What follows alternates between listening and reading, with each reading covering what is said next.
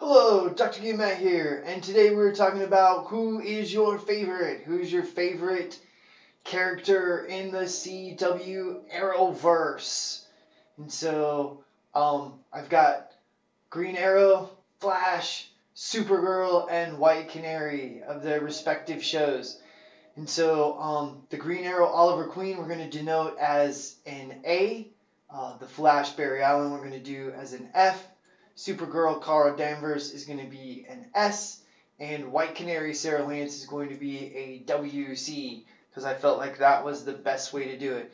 And so basically what I want to do today is I want to talk about fans who rank ordered their favorite heroes from best to least, right? And we love all of these, and so what we're going to say is that they're still awesome, but maybe less awesome than someone else in our opinion. Okay? And so we're going to use this to talk about voting methods. And today we're starting a series of videos related to voting methods. And there are 4 methods we're going to cover in this series. The first one we're going to cover is plurality. In future videos, I'm going to cover plurality with elimination, the Borda method, and pairwise comparison. But in this video, we are basically just tackling the plurality method of determining the winner. And so why am I starting with the plurality method? Well, the plurality method is actually the easiest to understand and compute. Voters select one candidate from all of the choices and cast a single vote for that candidate. And you add up all the votes for each candidate, and whomever has the most votes wins. Now, in our example for today, I asked, sort of, 162 CW Arrowverse fans to rank order the show's main hero from favorite to least favorite. And again, we still love these people. They're just not our super favorite, right? Okay, now, the table shows those results. And because I'm rank ordering it, all right? And remember, the letters are above, but remember, this is Flash, Arrow, Supergirl, and White Canary.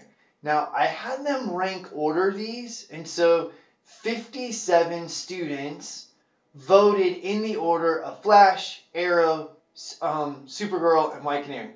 45 fans voted Supergirl, Arrow, White Canary, Flash in this particular order, and then 33 fans this way, 21 fans this way, and 6 fans this way. So you can see there's a little bit of diversity. Now, this is made up. I am making this up to illustrate something. This is probably not how fans would rank order these, but this is what we're going to do for our example. All right, so working it out. What do I do? Well, remember, the plurality method is actually only concerned with who earns the most votes. All right, so basically I just need this top row, whoever's the favorite. Okay, now, adding all the votes for Supergirl in the second and last column. So Supergirl was first with 45 votes, and she was also first with 6 votes. It's just the rest of the characters are in a different order, okay? So what we're going to do is we're going to add those votes for Supergirl, and we're going to end up with 51. And so we obtain the following result. Flash gets 57 total votes. Supergirl gets 51 total votes. White Canary has 33 total votes, and Green Arrow has 21 total votes. And so, what's the solution? The Flash wins. He has the most votes in this particular method. All right? So, what's the conclusion here?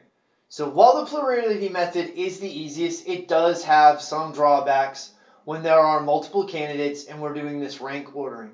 We're going to explore that as we move through the series. Because what we're going to find out is that other people win under other conditions. But for now, if this video helped you with the plurality method of voting, that makes us happy. And so please share with someone that could benefit from this type of voting method. Leave a comment with your favorite Arrowverse or DC hero, and maybe I'll come back with a follow-up video based on your votes. And I will definitely be back with a new video on plurality with elimination very soon.